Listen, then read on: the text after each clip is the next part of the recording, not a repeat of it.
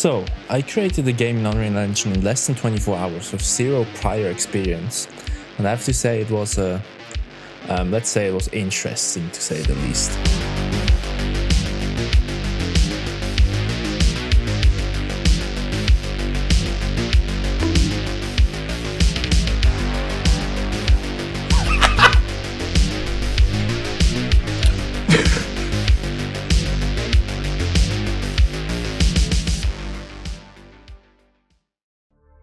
Let's start at the beginning. Hi, I'm Mike. I'm a hobby game developer and I just released my first ever mobile game made in Unity. Lately I've been interested in switching to Unreal Engine. And now with the recent drama it makes even more sense for me to try out the, let's say, competitor of Unity. So I finally decided to take this leap of faith and try Unreal Engine. There's one problem though, I'm pretty impatient and lazy. Meaning I definitely don't want to sit through multiple hours of tutorials or reading material. Hold on. No, I'm not having this. I'm not having this. No. So I decided to challenge myself and create the game in 25 hours, no matter how small the game is or how buggy it is. I mean, big companies don't care, so why should I? Before I could start developing, I actually needed an idea of what I wanted to do. My idea was to create a fast-paced time trial kind of game. I decided to do this because I didn't really want to take the challenge of programming multiplayer, since I have zero experience in UE5 and zero experience in C++. Ah! Good God! It's hideous. But beautiful in an ugly way. But mostly hideous. I knew even this might be a bit of a challenge, so I decided to use as many shortcuts as possible. Which led me to Chaos Vehicle, and boy do I have a love-hate relationship with them. Chaos Vehicles is a physics-based car implementation which is free to use in Unreal Engine 5, but man, it has about 10 million settings on. I was kind of impatient and just started messing around to get the feeling what the different stuff means. I'm not very good at car things in general, so I didn't really know what most of the stuff here meant. So I just kind of messed around until it felt kind of alright-ish. While messing around with the cars, I noticed two things. Firstly, there was a delay for some reason for your mouse inputs, which was easy to disable. I just took away a single checkbox and I fixed that issue. But the second issue which I had with the default implementation was that you couldn't move the mouse up and down, only left to right. Meaning they probably only added local rotation on 2 of the axes and not all 3 of them. So that was my first problem I wanted to solve in Blueprints. And I have no idea why, but I was messing around with it for a few hours and I just decided to multiply it by -1 on one of the axes, and that seemed to do the trick. I have no idea why or how, but I'm happy and I'll just take any win I can get at this point.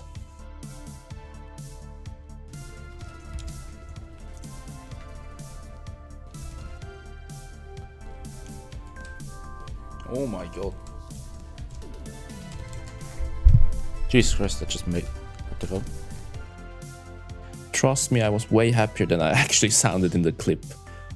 With hindsight now, I think it's actually a good problem I encountered because it was a manageable problem to solve with Blueprints, especially for a first Blueprint problem.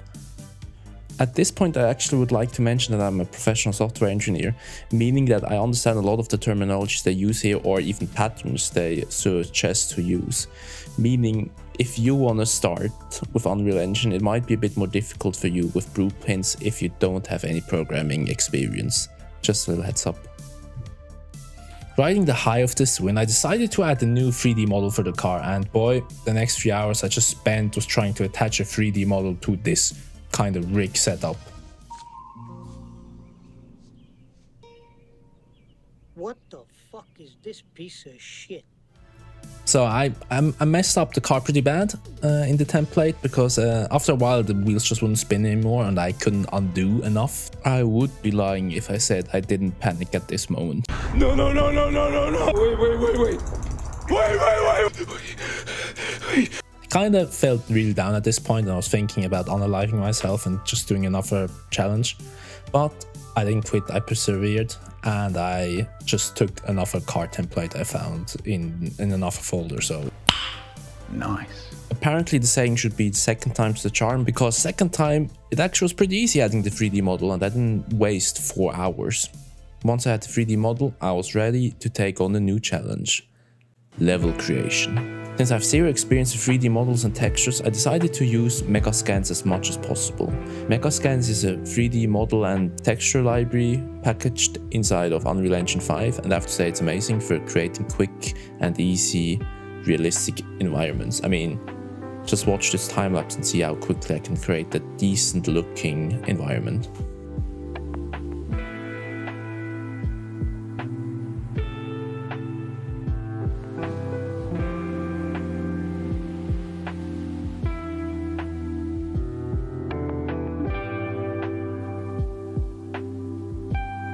While I show the time-lapse of the first level, I want to talk about core design I wanted to have for each level. I wanted every level to be kinda similar in that sense that I wanted it to turn night. So why did I want to have this fast time-lapse? Well, mostly because I wanted to have something which is dynamic in the level, and I thought maybe changing the skybox quickly would be the easiest way to have like a dynamic effect going the whole time during the time trial. I didn't want to just have the time-lapse be random, which is why I made the whole game themed about it turning nighttime or it turning dark, which is why the game was stopped during dark than in the end of the development phase. At this point I also decided that the time would be counted down and not up, meaning you'd have 42 seconds for each level, and if you can't do it in those 42 seconds you just lose the level. Since this video is becoming longer than I actually want it to be, I'm gonna quick fire some of the things I've implemented. 3, 2, 1, go!